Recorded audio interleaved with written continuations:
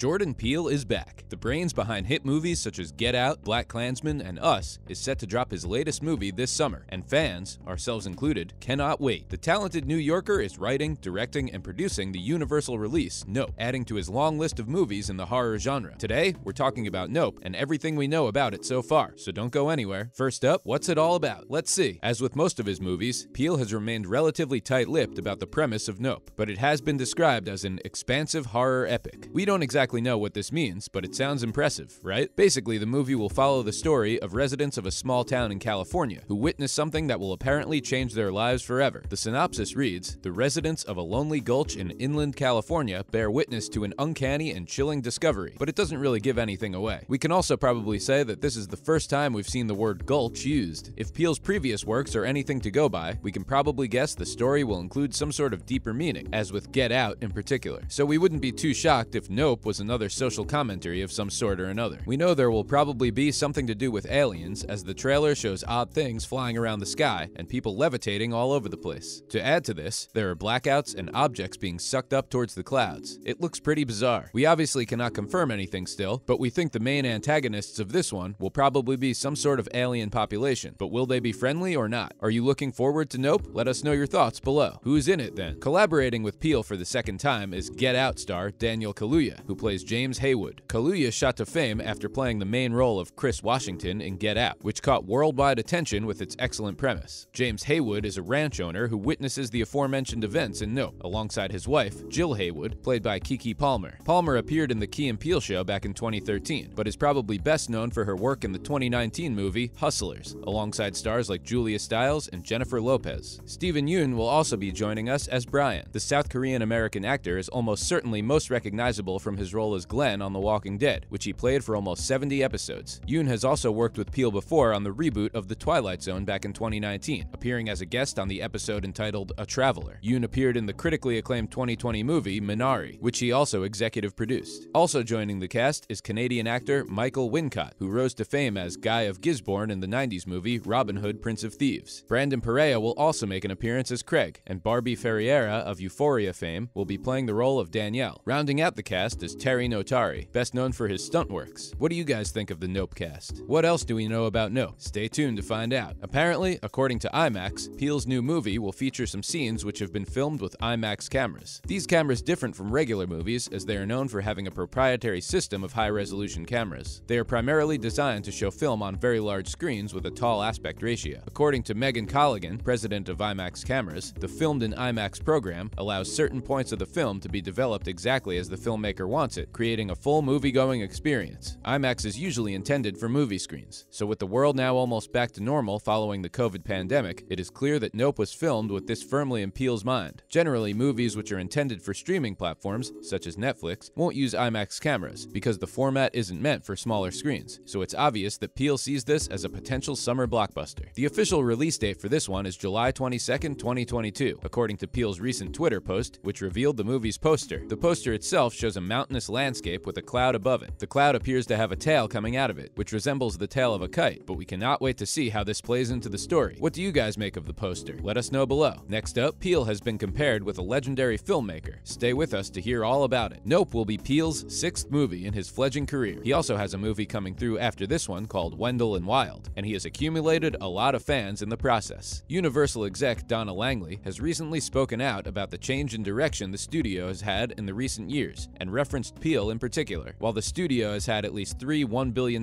movies under Langley's stewardship, she always wanted to focus more on the horror genre after the unparalleled success of Get Out, which grossed more than $250 million with a budget of just $4.5 million. What else has the studio been up to recently then? Let's see. Universal also has the highly anticipated Oppenheimer coming through within the next year, with Christopher Nolan's movie set to drop in early 2023. The film also comes with bonus material surrounding Nolan's defection from Warner and how his relationship with Universal came about. Langley said about the new partnership, "We really focus and strive to create an environment for filmmakers that is a place where they can just come and do their best work. That's what a filmmaker like Chris is looking for." Back in the early days of the pandemic, Universal was one of the first truly global studios to embrace PVOD, Premium Video on Demand. Langley & Co. saw the writing on the wall for the next 12 months and kicked it into gear pretty quickly. She has since been quoted as saying the decision has forever changed the industry. The move wasn't universally popular, sorry we couldn't help it, and other big hitters in the industry were quick to show their disdain for the model, with AMC Regal banning Universal, which actually helped Warner and Disney for a short time. Obviously, things have improved since these crazy days, and Universal is back in cinemas now, which is great for the industry. So what else is going on in the horror genre? Stick around. Well, quite a lot, actually. This past weekend sees the release of Sissy, which is an obvious throwback to classic horrors such as Cabin in the Woods. Apparently, it is reminiscent of the hit Charlie Brooker show, Black Mirror, which we are all fans of over here. Fans of dystopian, horror-filled, tech-gone-wrong movies should definitely tune in for this one. It is set in Australia and follows a mental health advocate, Cecilia, who heads off to a childhood friend's bachelorette party, but comes face-to-face with a childhood bully. Cue the intense dramatic music. Next week sees the release of X, the story of an adult movie gone wrong. This one takes inspiration from films like The Visit and takes a peek at the found footage element of film. Things start going wrong after the adult film crew shack up at an old couple's backcountry guest house. The couple obviously find out what they are doing and are not pleased, to say the least. The footage focuses on footage left behind after the events, so it will be interesting to see how it merges with the horror genre. And finally, a May movie you should check out. May will see the release of Men, a movie which follows a young woman who goes on a trip in the English countryside after her husband passes away. Not much is known about this one, but it's written and directed by Alex Garland, who is in charge of the mega hit Ex Machina, so fans are curious to see what goes down in Men. The trailer is also pretty creepy and features scenes set in the dead of night, which will only serve to heighten the amount of jump scare moments, hopefully. As always, thanks for tuning in, and remember to stop by next time for some more fun and games. Also, why not share our video if you're feeling charitable, and don't forget to like and subscribe. Adios, amigos!